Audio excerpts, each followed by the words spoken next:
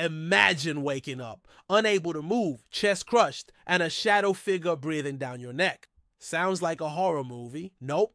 That's your brain doing weird midnight rituals. It's called sleep paralysis, and it's the glitchy cutscene between dreaming and waking up.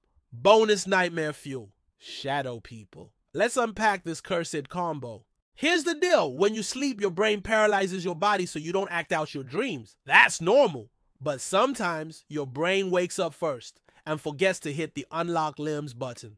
So now you're awake, frozen like a broken action figure, trapped between dream logic and real life.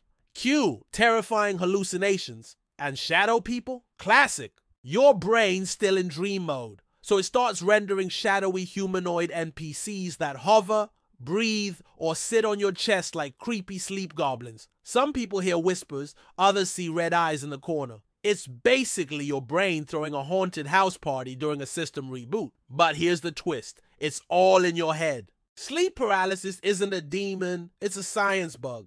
Still terrifying? Absolutely. Real? Technically, yes and no. Like and subscribe if you've met the hallway hat man.